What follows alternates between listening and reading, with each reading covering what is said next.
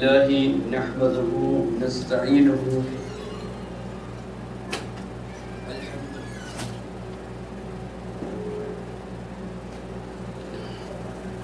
الحمد لله نحمده نستعينه ونستغفره ونشهد أن لا إله إلا الله وحده لا شريك له ونشهد أن محمدا عبده ورسوله أرسله بالحق بشيرا ونذيرا بين يدي الساعة من يطع الله ورسوله فقد رشد ومن يعصهما فلا يضر إلا نفسه أما بعد فأعوذ بالله من الشيطان الرجيم بسم الله الرحمن الرحيم الحمد لله رب العالمين الرحمن الرحيم مالك يوم الدين إياك نعبد وإياك نستعين اهدنا الصراط المستقيم صراط الذين أنعمت عليهم غير المغضوب عليهم ولا الضالين.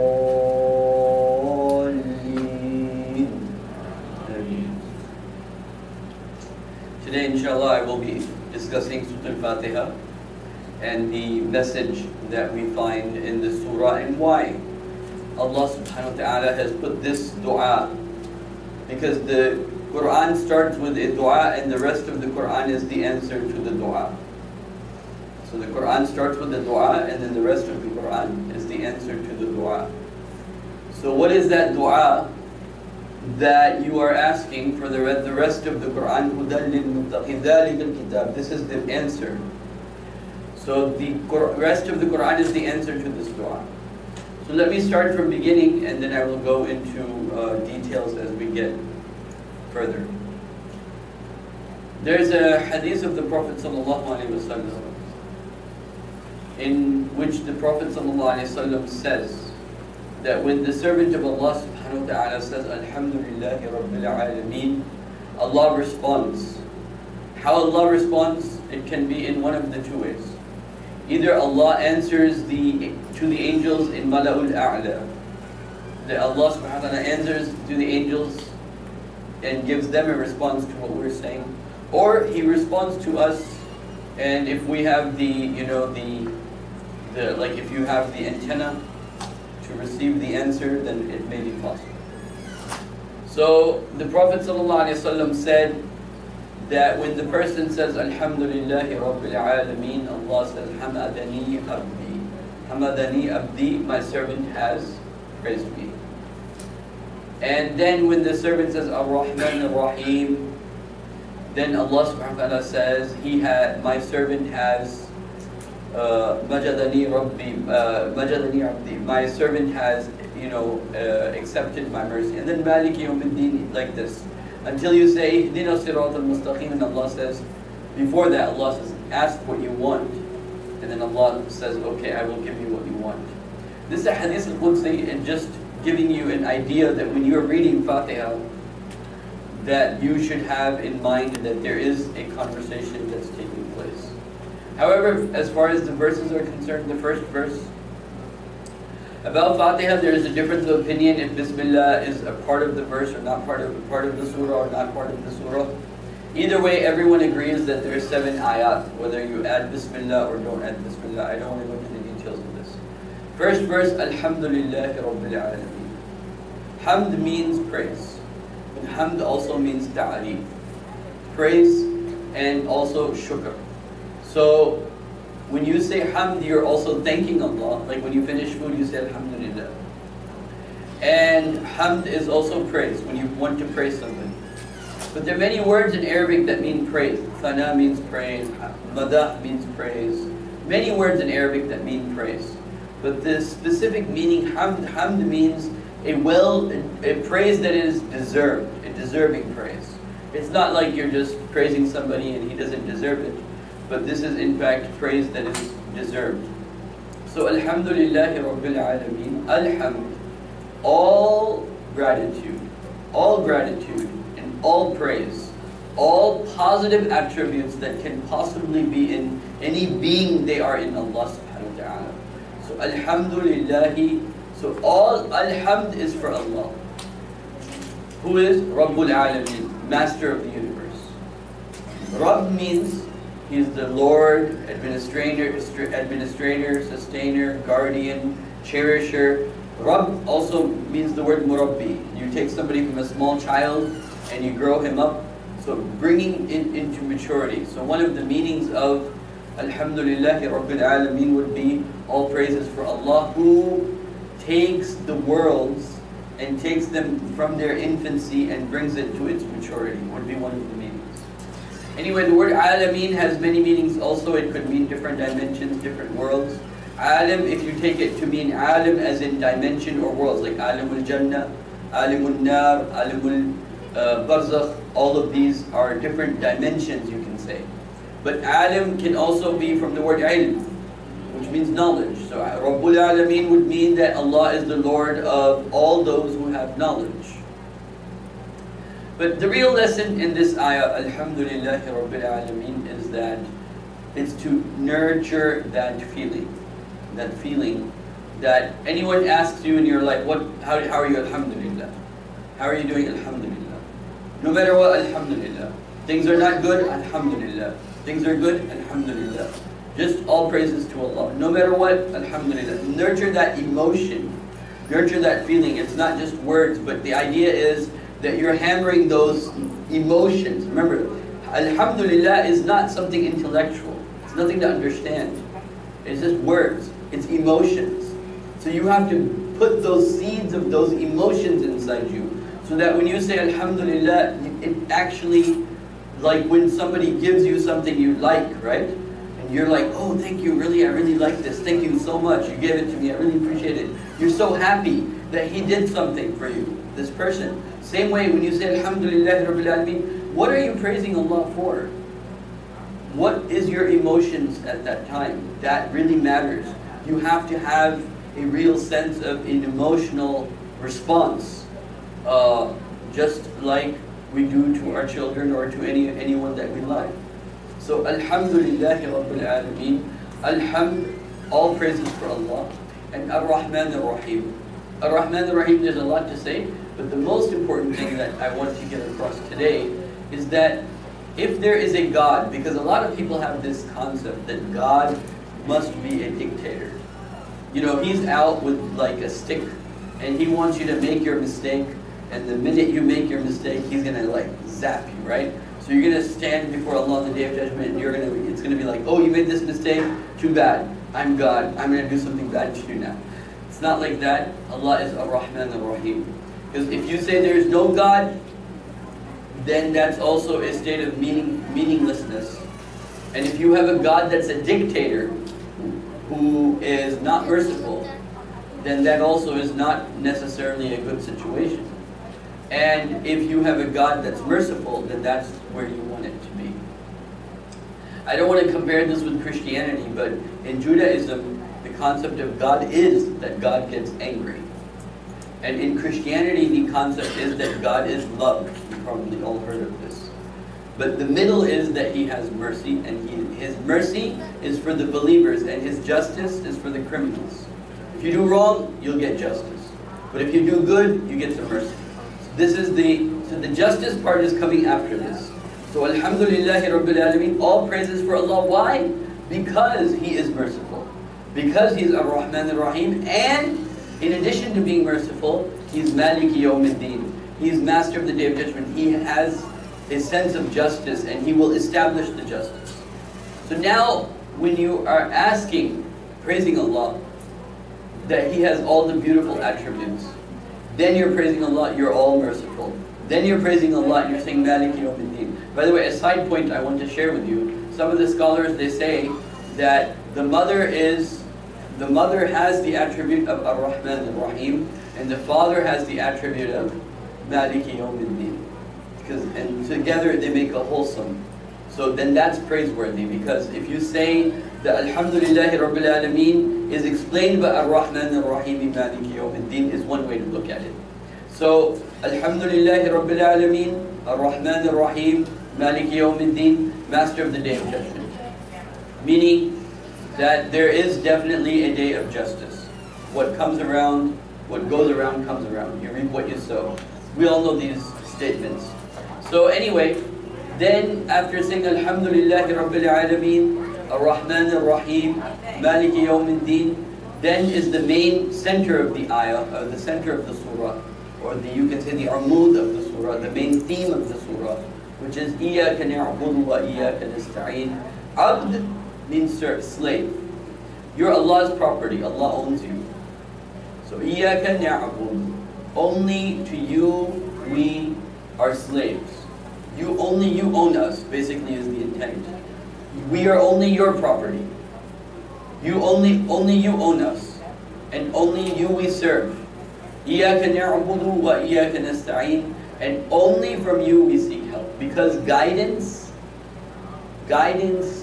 is a gift from Allah. You can't get guidance from your mind. Making the right choices in life is a gift from Allah.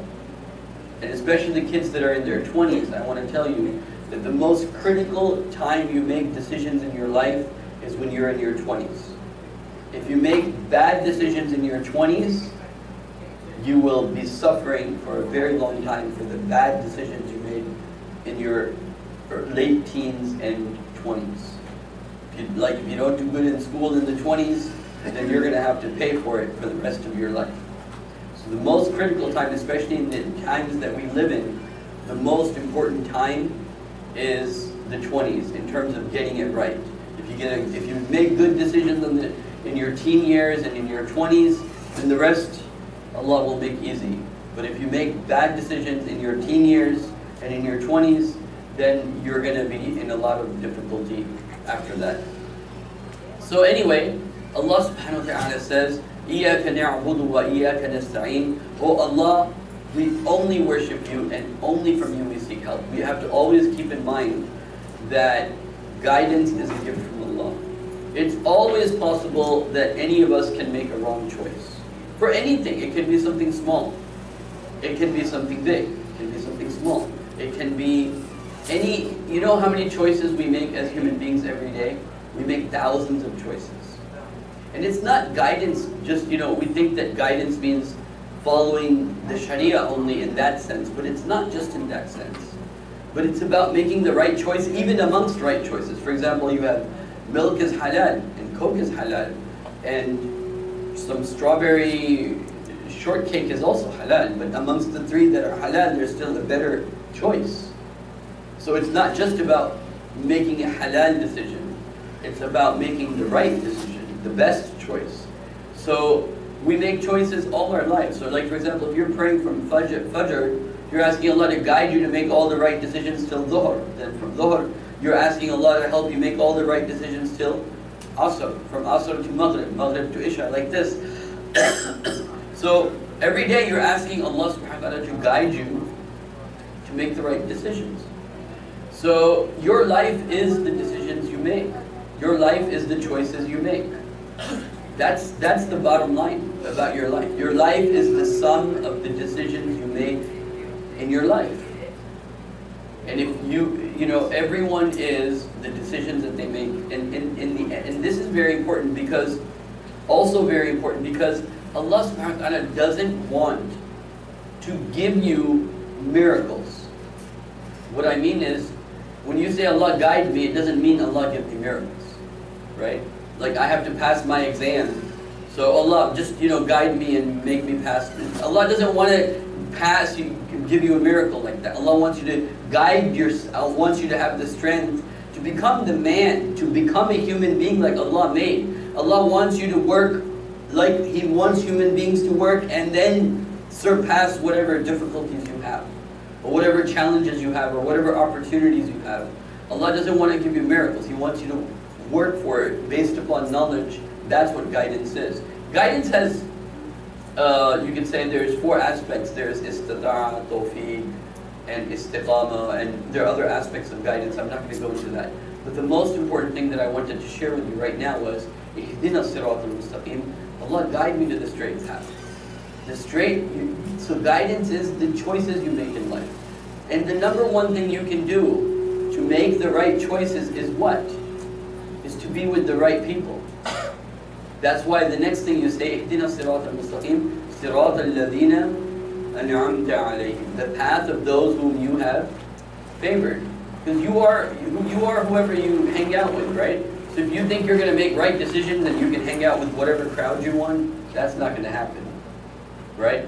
You are Rajul. The Prophet ﷺ said something to this statement. It's close to أو كما قال صلى الله عليه وسلم الرجل على دين زميله. A person is on the deen of his friends. A person is on the religion of his friends. So whatever you're hanging out with, so when you want to hang out with the people that Allah says, الذين أنعمت عليهم من النبيين والصديقين والشهداء والصالحين حسنت أولئك رفيقا. That the best people are the prophets, the siddiqeen, the shuhada, and salihin. Allah says in another place in the Quran, كونوا مع الصادقين. If you want your iman to increase, very simple trick to increase your iman: be with the righteous people. Be with good people, your iman will automatically go up. Be with a group of people that pray 5 times a day, automatically you'll start praying 5 times a day. There's something, internal that transfers. We, in psychology, we call this transference. A good example of transference that I just want to share with you that we know of. There are two examples I'll share with you. One is, you ever seen somebody laugh, a group of people laughing, and the other person that comes in, he doesn't even know why you're laughing, but he'll just start laughing? That's transference of emotions. That's transference of little kids. Little kids, when they see other little kids, they'll start crying. Because what happens, especially when you have a clean heart, there's these things, and I'm just explaining this with modern psychology and some of Islam together, but what happens is, they've discovered we have these things called mirror neurons. Mirror neurons is that other people are able to make you feel that, this is what empathy is called too. Other people are able to put their feelings into you. When there's a baby, and especially if the heart is clean, and it sees another baby crying, the baby will start crying. What happened? The emotions of that child got transferred to this child. That child, the same thing you as parents know this. When your child is in pain, right? When your child is in pain, you immediately feel what you know you think he's going through. You immediately feel his pain, and you react to that. Even though, so there's this thing that where emotions get transferred. So, but with the children that I just talked about, maybe that's not the best example, but that is an example of empathy though. It's not an example of mirror neurons. But there are many other examples of mirror neurons. I'll give you one small example. Because scientists now are not, they used to always study one brain, right? They're always studying one brain. But now they're studying multiple brains, how they interact with one another. And what they're finding is that, for example, if you're having a meeting, right? And how does everybody know that the meeting ended in a meeting? Even if nobody announces the meeting has ended, people just know the meeting has ended. How do you know this? How do we know? So there's some sort of Wi-Fi. Mirror neurons, basically, you can look this up on the internet. Mirror neurons are like a Wi-Fi. They work like a Wi-Fi. We don't know exactly how, they're still doing experiments, but there is a type of Wi-Fi that goes on, and that was the example that I was trying to give of transference, where if some people are laughing and the third person comes in, he'll start laughing too, and he won't know what the joke even was. So anyway, the point I'm trying to make is, when you're with righteous people in the same way, when you're with good people, or when you're bad people, they automatically affect you. So, صِرَاطَ الَّذِينَ أَنْعَمْتَ عَلَيْهِمْ, guide me to the path of the people that you have favored. Of course, the people Allah has favored are the prophets, the Prophet, his companions, the Islamic history, classical Islamic history, that's there. But when you're saying, guide me to the straight path, you're talking about the here and the now and the concrete. You're talking about this world, in this world, and now. So, اهْدِنَا الصِّرَاطَ الْمُسْتَقِيمِ صِرَاطَ الَّذِينَ أَنْعَمْتَ عَلَيْهِمْ, yes, those. But also here, those that are, Allah has guided people here, guide me to them. So, you know that you have to make choices in this life, and you know that to make the right choices, you have to be with the right people. You need a support system. if the whole society, if the whole society, the wave of the whole society is going in one direction, and you need to go in the other direction, you can't do it alone. You can't go against the current of the wave alone. You need people around you, people who are like-minded around you, people who have the same feelings as you, people who have the same priorities as you, people who see the world, have your worldview. So, Ihdina Sirat al-Mustaqim, Allah guide us to the path of the people you have favored. Who are the people Allah has favored? The people that Allah has favored in the past amongst the prophets and their companions, but also Allah has favored many people amongst us to guide us to each other. This is what it is. Ihdina Sirat al-Mustaqim, Sirat al-Ladina an'amta alayhim, the path of those whom you have blessed. Then, غَيْرِ الْمَغْضُوبِ عَلَيْهِمْ, not of those whom you are angry over. Now over here I want to share with you, there's a hadith of the Prophet ﷺ. The Prophet said ﷺ, إِنِّي كَمَا ظَنَّ عَبْدِي عَنِّي, I am how my servant thinks I am. Meaning, very important point, Allah said, listen, إِنِّي كَمَا ظَنَّ عَبْدِي عَنِّي, إِنِّي كَمَا ظَنَّ عَبْدِي عَنِّي, I am as my servant thinks I am. If you think Allah is merciful, He will be merciful. If you think Allah is angry, then Allah will be always angry. So, غَيْرِ الْمَغْضُوبِ عَلَيْهِمْ, don't make me of those people that always Allah's anger is on them. Why is Allah's anger on them? Because Allah is with them as they think Allah is with them. Do you see what I'm trying to say? Because we say Ar-Rahman Ar-Rahim, but we balance it out with Maliki Yawmiddin. There's the mercy of Allah, but with the mercy of Allah is twice, and justice is mentioned once. So Ar-Rahman Ar-Rahim, Maliki Yawmiddin. Then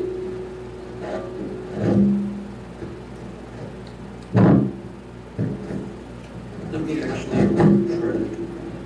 So Ar-Rahman Ar-Rahim, Maliki Yawmiddin. Allah, I worship none but you, and I beg you to help me. To help me. إِيَّاكَ نَعْبُدُ وَإِيَّاكَ نَسْتَعِينُ. I beg you to help me. Then Allah guide me to the straight path, the path of those whom you have favored, not who you are angry with, because their own concept of God is convoluted. And this is why the hadith of the Prophet ﷺ says that غَيْرِ الْمَغْضُوبِ عَلَيْهِمْ is referring to the Yahud. Okay, and وَلَا nor those that have gone astray. So one is you're on the path. One is you are on the path, but your concept and your relationship with God has gotten diluted. And one is you've left the path. You're on the path. You're still practicing Islam. Look, the people. This is a good example. There are people. They may have the ability and the opportunity. There are people that are so strict, like for example in their religious behavior, they're so strict because they think Allah is strict. You know what I'm saying? They're so strict because they think Allah is strict. Oh, you came to the masjid with your left feet, brother, go out. Right? So kind of like that type of, oh, you didn't put your hands here, you put your hands here. Oh my God, oh my God, you're going to go to hell now, right? I'm sure you've all met people like that are religious, but their attitude is just so, I don't know what the good word is that I can use as an example, but their attitude is you better not make one mistake, otherwise, oh my God, you're such a big sinner. So, you want me to use this? Anyway. So the point I'm trying to make is that that's not how Allah wants us to be. You see these people in ISIS? That's how they are. The Prophet said, by the way, the Prophet said this, do not be so hard on yourself and others that Allah becomes hard on you. This is a hadith of the Prophet. Don't become so hard on yourself and others that Allah makes things hard on you. Because when you will be strict on yourself and especially others, on yourself, to some degree you have to be strict to yourself. But strict with other people, if you're strict on other people, Allah is going to make things difficult for you. You know, the more rules you make and the less flexibility you have, and you think everything has to be in a certain way. غَيْرِ الْمَغْضُوبِ عَلَيْهِمْ. Not of those, because their concept of Allah, they're reacting to their concept of Allah. You see what I'm saying? They're reacting to what they think God is and how God expects them to behave. So another way to, I won't go into that right now, but غَيْرِ الْمَغْضُوبِ عَلَيْهِمْ, not of those whom Allah is not, don't make me of those people that are just like, so they want to follow the straight path, but they have it wrong. They're following the path in a way that Allah doesn't like. They have a harshness without any mercy. This is how the Prophet actually described it. These are people who have harshness without any mercy. They have harshness, but they have no mercy. So this is why, you know, by the way, just as a side point, I'm telling you that people that study hadith, you have all very much heard probably that the first hadith in most of the hadith books is إِنَّمَا الْأَعْمَالُ بِالنِّيَّاتِ. You've all heard this many times. But I'm going to share with you something different. Some of the ulama, the first hadith that they teach students is إِرْحَمِ النَّاسِ, have mercy on the people of this world. يَرْحَمُكُمْ مَنْ فِي السَّمَاءِ, the one who is in the sky will have mercy on you. Why? Because when you study hadith, it makes your character harsh. When you study hadith, it makes your character what? Why? Because it gives you all the rules, right? So if you get caught up in all the rules and you don't focus enough on the raqa'iq, then it can have a negative effect. I'm not going to go into that right now, I'm just mentioning it. That sometimes the scholars are aware that if you, because it's like, oh, the Prophet said this, how can you not do this, right? So that, and they lose the priority of what is fard and what is sunnah and sunnah ma'at. They seem to, when you read hadith, everything is flat, right? Miswak and fard prayers, like there's a chapter in fard prayers and there's a chapter in miswak. They become equal in a sense. Everything you read is flat. So when you read a hadith book, you have to be careful. You have to know fiqh, kind of, to be able to prioritize the things as you're reading it, to be able to put them in their proper place, because if you don't know fiqh well, and Islamic law well, then when you're reading a hadith book, you'll see everything being flat, and that's going to have a negative effect on a person. I don't know if this helps some of you who have read hadith books, but inshallah I will continue my second khutbah now. أقول قولي هذا أستغفر الله لي ولكم ولسائر المسلمين والمسلمات.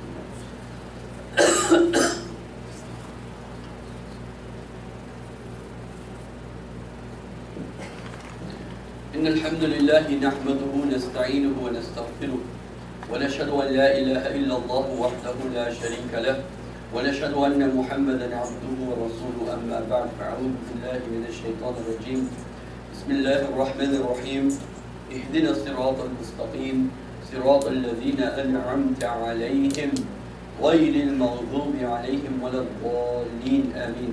So not of those people that you are angry with because they didn't listen to you, even though they're on the straight path, but either they made a jest, oh, who cares about what Allah says. This is one extreme. The other is, you yourself became so strict that you think God has a stick in his hand. You became strict and you put that strictness on other people, and so that Allah doesn't like that either. Both of these are on غَيْرِ الْمَغْضُوبِ عَلَيْهِمْ وَلَا الضَّالِينَ, those who went astray. They were on the straight path, but they took an exit out. They went out of the straight path. Then there are those people, you know, the straight path is very wide. Sirat al-Mustaqim is not narrow. There is a narrow path, meaning if you want to try to do ihsan and perfection, and you want to do all the fasting and tahajjud, you have that choice, as long as you don't force it on others. If you want to be strict to yourself, you can be. That's why what you say in, well, anyway. So the straight path is wide. And those people that try to narrow this straight path, sometimes nowadays there's even times where it's like me and my Shiekh are going to Jannah. I don't know about the rest of you. I'm sure you've all seen that attitude too. Like me and my party, we're going to Jannah, and I don't know about the other. This is what ISIS is like, right? It's like we're right and everybody else is wrong. And if you don't agree with us, then, you know, That's what ISIS is. So that's the problem. We make the straight path very narrow. This is wrong. And the straight path is very open. Very open. Anyway, so I was saying that we have to beg Allah, beg Allah, beg Allah, beg Allah, that we can't, because our choices, if you want to analyze this a little bit more, I'll just do it just very quickly. Thoughts, Descartes said, I am because I think I am. You ever heard of that? I am because, well, that's completely wrong, because what you think is not in your control. It's random. You don't control your thought. You don't control your thought. So how can you say, I am because I think I am? Your thought is not in your control to be able to say that statement. That statement itself is faulty. But that's not the point I'm making. The point I'm trying to make is exactly the critique of it, which is that thoughts come to your mind, what? Randomly. Thoughts come to your mind randomly. You don't control the thoughts necessarily how they come to your mind. So if you're going to make choices which has to do with guidance, they're not in your control. Your guidance is not in your control. Your guidance is not in your control. Somebody, like just a very simple example, even for a religious person, I have something to do in an emergency right now. I think, okay, I'll pray. I have two choices. Let's say I'm in an emergency, I can say I'm going to pray my Dhuhr and also right now together, or I'll say I'll delay it, right? We always do this. We have to make a choice. Will I pray it now? Will I pray it later? These are all matters. Then what happens? Then we find out, oh, I missed my prayer, or I'm late for my prayer, right? So even these, we need to beg. The attitude is, we need to beg Allah for guidance, because what comes into your head is not up to you. Thoughts are random. The choices we make are based upon, they're not always straightforward. There are random thoughts that come to us. So we need to beg Allah subhanahu wa ta'ala to guide us. Inshallah, on that we will end. Let's do dua and then we will pray.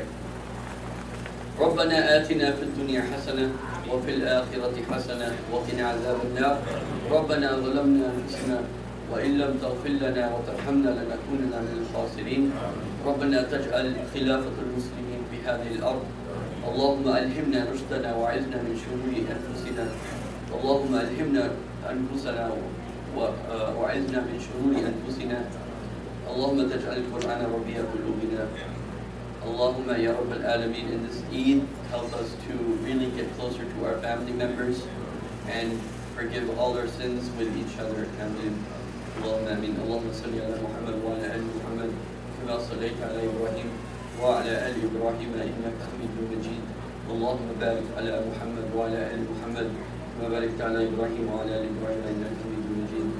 Ameen. Allahumma salli ala Muhammad wa ala ali Muhammad.